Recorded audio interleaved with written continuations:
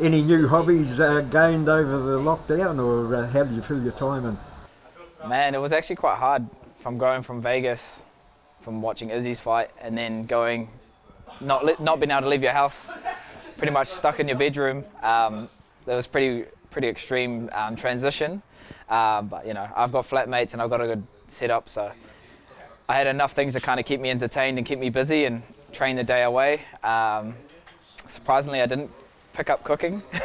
I had flatmates that cooked for me, and I was lucky enough to you know, survive.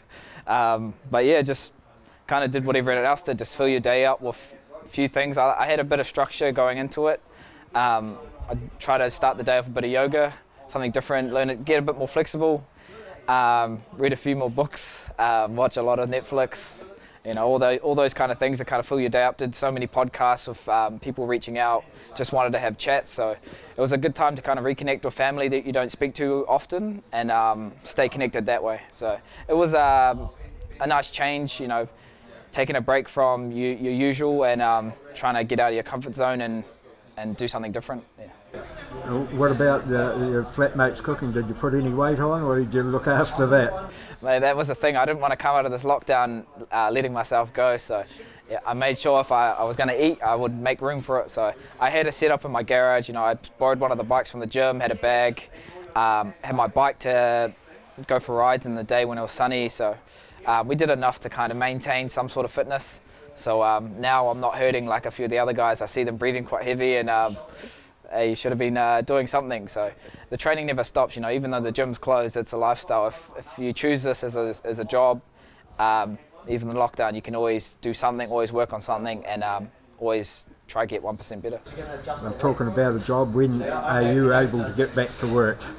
Yeah, it's an interesting time, you know, with fights back on in America, they're only using American fighters. So us being international, we've had to kind of wait till our borders open up. But so yeah, they have reached out to me. There is a potential fight, maybe August, maybe September.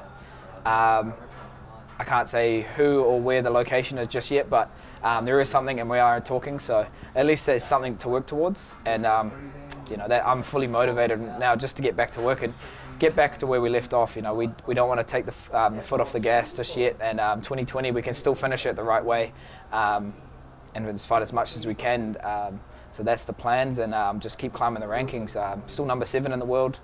That hasn't changed. There's a lot of flyweight matchups happening in the next few months, so I will see you know, who's available, who's, you know, on a win streak, and who wants to try to take my spot. So we'll be more than ready, and yeah, I've been working on a few things straight back into the gym, trying to put that into practice and use it. So yeah, I've got a few things in my toolbox that will surprise a few people, but I'm looking forward to seeing the new Kai and seeing what this gym can produce come the end of the 2020.